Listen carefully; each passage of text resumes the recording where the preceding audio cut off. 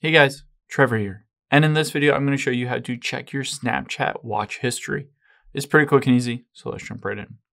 Now let's open up the Snapchat app here and say you're on the spotlight or you're watching stories or anything like that. So let's say you swipe through a few and you're watching them. One option to be able to go back and see your history is just to take your finger and swipe down.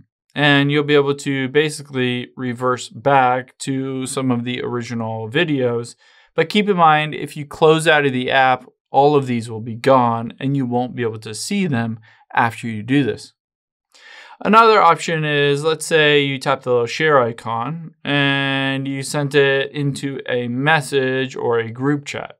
You can always find that if you sent it as a text message or a message within Snapchat to someone else. You can always just go back and navigate to that specific message and find that video that you watched in the past. And the last thing I would recommend is, let's go out of here, tap on your profile at the top left, and the gear icon at the top right.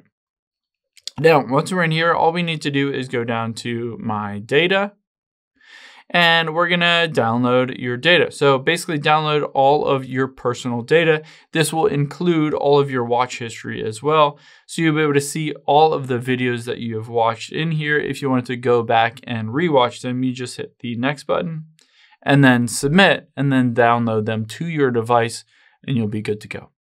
I hope this helps. If it did, hit the subscribe button down below. It really helps me out. And I'll catch you on the next one.